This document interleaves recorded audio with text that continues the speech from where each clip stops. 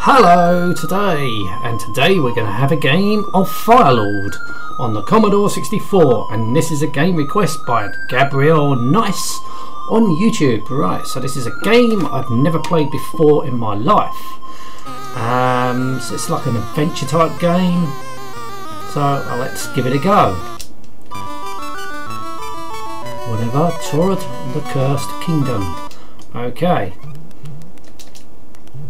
Oh my goodness. So it's like a collect 'em up sort of puzzle game.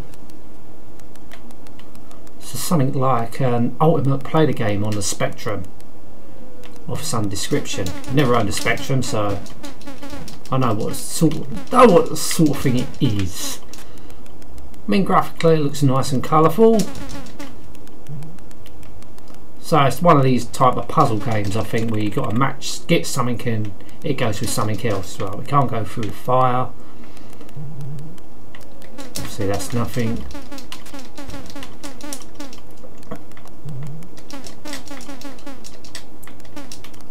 Oh, we can't go through the fire, so that's sort of like that blocks your path. What are these things? Anything? I really don't like. I mean, it's alright when it goes from one screen to another, but when you're going up the screen, it's sort of, you don't use all the full screen. Right, to that point, then it moves. Right, I ain't going to be able to get that because the flames are in the way. So I have to find maybe, I don't know, water or something. This is the first time I'm playing it. What's this?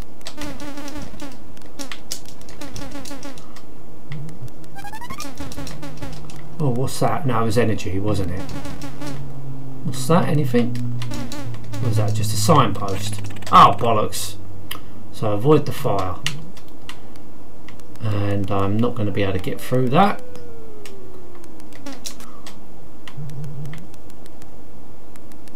I can't go through that, so I'm going to have to go back on myself.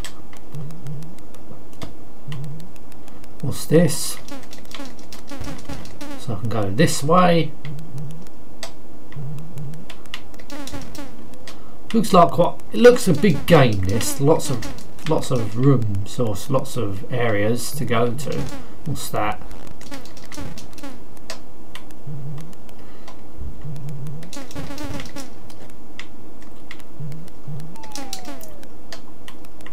I mean, you're pretty buggered if you don't have instructions. I can. People say, yeah, but you can download them. Oh well. It's about playing the game. Yes, I know. You need instructions. Oh well, I haven't. Deal with it. I mean, it looks alright. It's not a terrible game. I mean, people like these type of games. Not really my sort of thing, but I think I would have played it.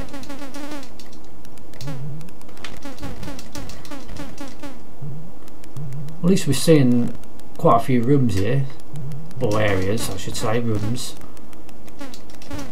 Don't know if you can go inside the houses.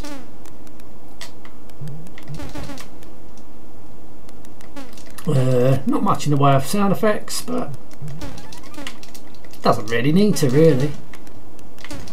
I'm only assuming this was based on a Spectrum game. You can tell by the sound effects. Maybe, I don't know.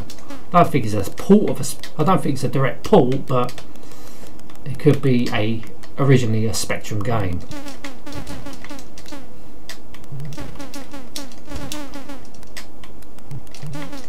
Certainly moves well. It's very responsive.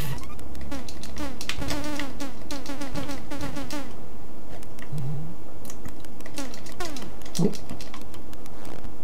So basically it's just to collect them up. Oh well, I can't fire anymore. I've been wasting all my shots and now I can't fire anymore. Damn it. I wonder if I can find anything. Oh, my energy's going down now. Every time you touch something. Oh, there's a dog. Don't know how many lives you get. I think you get a few lives in this, but I can't fire, so it's going to make it a little bit more difficult now.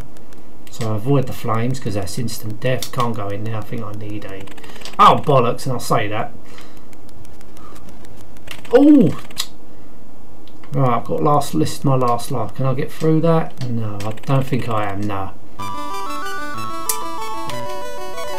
Yeah. Adventure score 11%. Charms found 0. All we're going to do is leave that one there because all you're going to do is see pretty much the same gameplay.